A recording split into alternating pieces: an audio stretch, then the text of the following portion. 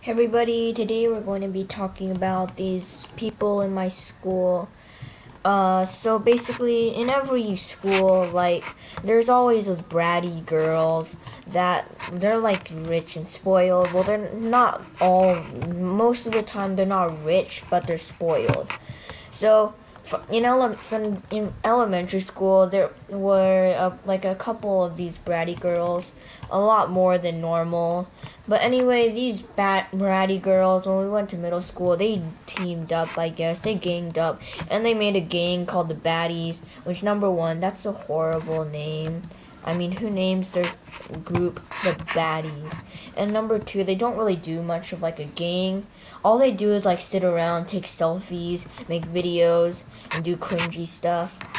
But anyway, so these kids, they're just going around, and like right now, not like about half of the school knows them, and the other half has no idea who they are.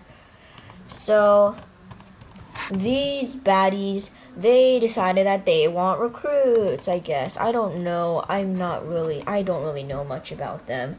But anyway, they go around and, well, they don't really go around, but in order to join the baddies, you must have 100 Instagram followers, which, first of all, probably the best one of them only has like 10 Instagram followers.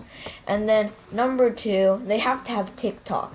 And for those kids who don't know what TikTok is, TikTok corrupts minds. Don't get TikTok if you can avoid it. Just don't. TikTok corrupts minds.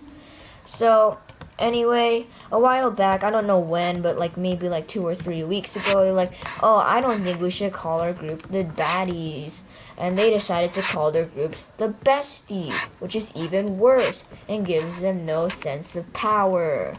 Well, anyway, that's all I really have to say, so I'll see you next time, and goodbye.